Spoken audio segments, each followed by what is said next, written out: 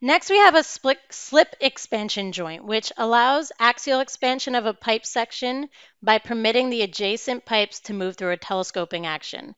Your slip joints have the great advantage of being capable of absorbing relatively large amounts of axial expansion in a single device, and it does this in a very direct way. It can also accommodate torsional movement, but you really can't have bending loads. Any small amount of bending loads can cause abrading, and it can severely reduce the capacity and effectiveness of this joint.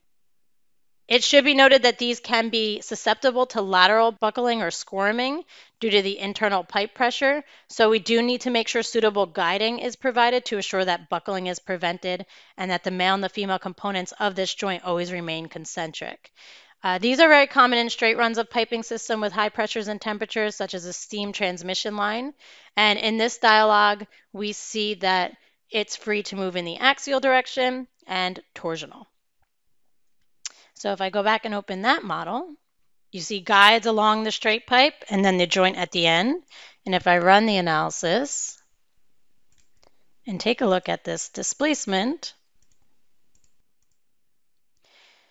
so remember, AutoPIPE's displacement is exaggerated. So here you can see, it looks a little wonky. You can change the exaggeration, but you always want to take a look at the actual displacement values.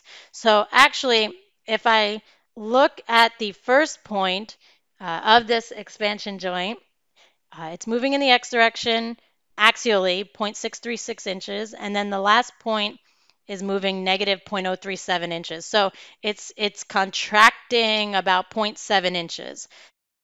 This joint it's a 1 foot length. So is that okay? Again, you'd have to check against the guidelines, but this is an exaggerated displacement plot. It's not actually doing what this is showing here. You can lower that exaggeration to get a better feel for it. It's dependent on every model, but it's contracting about 0.7 inches. And that's the purpose of this type of joint.